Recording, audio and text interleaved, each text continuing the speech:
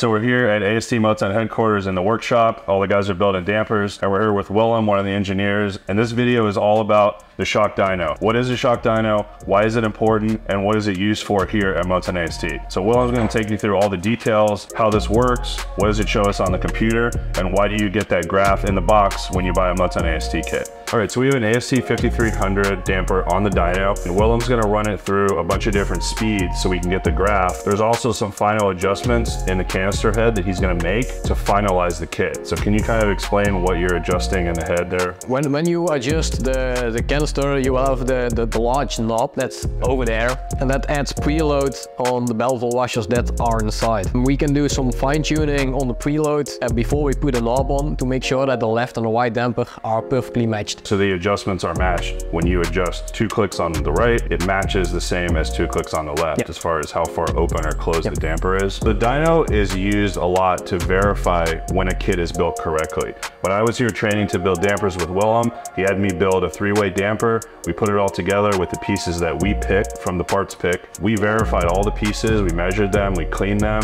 I put the shock on the dyno, and the graph did not match the standard 3-way that it was supposed to match. We had to disassemble the shock, and what did we find inside? Like a piece of anodized or a piece of... Yeah, small anodized. Literally a piece of sand was inside the dyno, and just a piece of sand inside the shock can show on the graph and make sure that we rebuild this or verify that it's done so you guys get exactly what you ordered. But one of the reasons we put the dyno graph in the box is to show you that not only your dampers were verified on the dyno, but that graph, it verifies that dampers were built correctly and that they were set up correctly from start, which is super important when you put them on a car. Inside of your box you will get a graph, and the top line of your graph will show the compression damping. The lower half of the graph will show the rebound damping. There are 2 lines on it.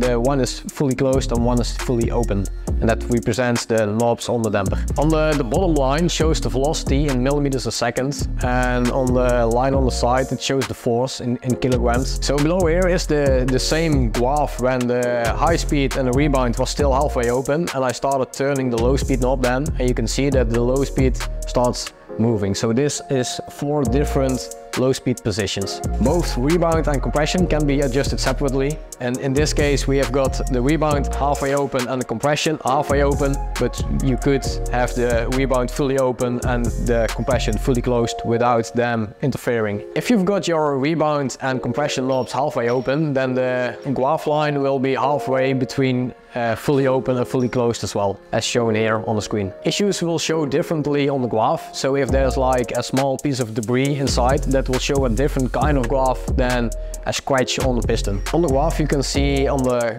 closed line that there is like a knee happening. If the knee isn't there, then probably there is some kind of debris inside of the system. If there's like a burr inside, then you will see that the knee isn't as sharp, but it's more like a progressive line. Then we will take it off the dyno, open it up again, clean every part and assemble it, put it back on the dyno and see if it's better now. There are 2 sides on the piston, the compression side and the rebound side. If we change on one of both sides the valving, then the graph will change accordingly on that same side. So if we add extra shims on the compression side, then we will see that the compression line will change. Each vehicle has a different graph, and what we do, we compare each graph with the different vehicles that we built in the past to make sure that every damper will get the same consistency. Putting the shocks on the dyno is the last step that we do to make sure it's 100% fine, and then we put it in the box and ship it over. So Willem pretty much summed up all the uses of the dyno, why it's important here. Another thing I'll add is some customers with some other dampers,